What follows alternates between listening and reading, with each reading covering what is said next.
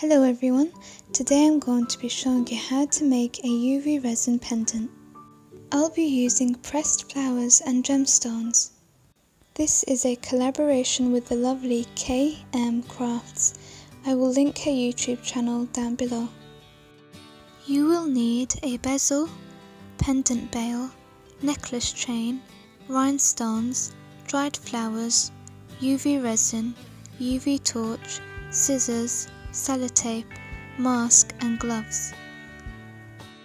You're going to start by placing your bezel on top of sellotape. Follow that by a layer of UV resin.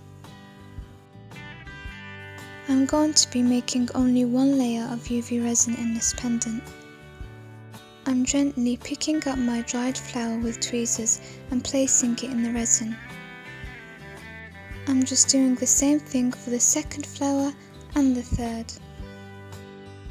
You want to make sure that they're completely covered with the UV resin and place them into position. Now we're going to do the same with the rhinestones. You can use coloured rhinestones if you prefer. Make sure that the resin that you have is enough to cover the stones. If it isn't, apply some more. Cure that for 5 minutes, then gently remove the sellotape from your bezel. If you want to keep yours as a charm, then we're finished, but if you want to make a necklace, then carry on watching. We're going to clip the bail in the loop on the pendant.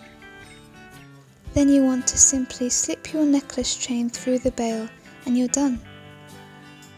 I will link everything I've used in the description box. So that's it guys, I hope you enjoyed watching this video. Please give it a thumbs up if it's given you inspiration or if you've learned a thing or two from it. Don't forget to subscribe because I've got a lot more to show you all. Let me hear from you in the comments section below. Bye!